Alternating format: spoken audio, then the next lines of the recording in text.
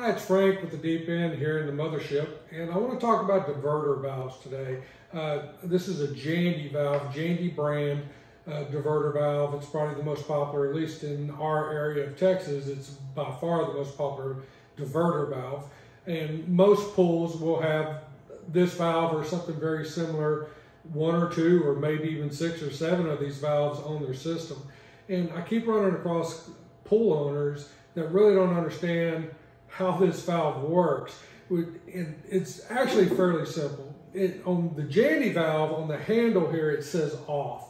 And that means whatever is opposite of this handle, whatever is in this area right here, is actually shut off. So right now, this is open, there's nothing blocking here if there was a pipe here, but this section here is shut off. If I take this valve and I turn it sideways, like this, now this pipe is open, there's nothing blocking this if there was a pipe there, but this is shut off.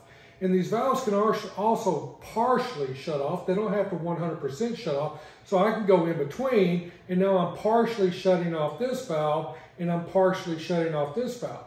If you look inside there, you can see, hopefully you can see, where the diverter is actually blocking. See, right now it's partially open, and now it's fully closed. If I turn it all the way sideways, you can see now that is wide open. If I do it from this angle, maybe that'd be a better angle. You can see, now you can see me, and now you can't. So I just wanted to make that clear because I know that there's some misunderstandings out there about how these valves work. Something else on these valves, and it happens quite often, if a pump was to get hot or just the O-ring wear out, you will leak around this shaft.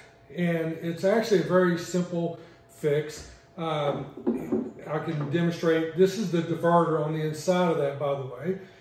There are 2 O-rings that go on this shaft. And then the shaft goes up through the cap, and then the cap goes down into the valve. But if you have a valve that's leaking right here, or what I see most often is these valves suck air because they're in front of the pump on the suction side of the pump where there's negative pressure, and the pump will suck air and blow bubbles through the system. But it's because these O-rings, typically, these O-rings go bad, and they're easy to replace. You just have to remove all 8 of these screws, pull the cap off, pull this apart, replace these 2 O-rings. If you got it open, go ahead and replace the O-ring that goes on the cap and then reassemble it. Now, when it comes to reassembling, this is something I've learned the hard way. These screws are stainless steel. This valve is plastic. You have to be careful when you put these screws back into this plastic, or you'll strip it or crack it. My trick is, whenever I'm about to screw one of these screws in, I go backwards and listen. You hear that little pop? It's falling down into the grooves. And I'll turn it backwards until it falls down into the groove. Then I'll go forward, and it goes easily. Now, of course, once it gets tighter, it does get a little bit harder.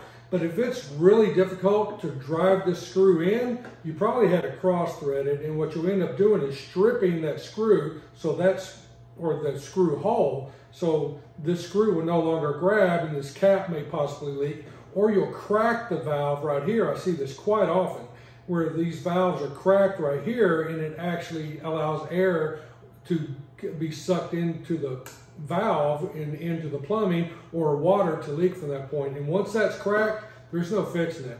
So anyway, I just want to give y'all a couple little tips on diverter valves today. This is the Jandy valve. Like I said, it's my favorite, but there's others that are very comparable in quality.